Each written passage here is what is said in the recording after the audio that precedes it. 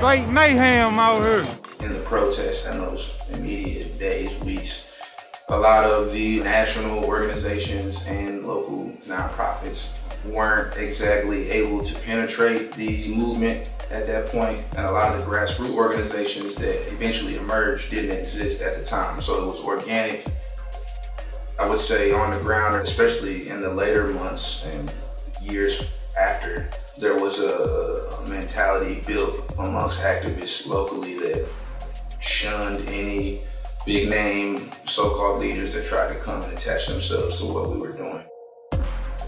Nonprofits and the so-called leaders were trying to position themselves to control the narrative of what was happening in the streets in Ferguson.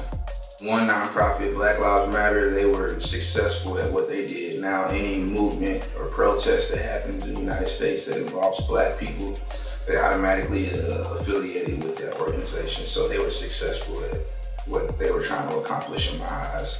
But the other ones, they were pushed out. Black Lives Matter should have been pushed out, but they weren't.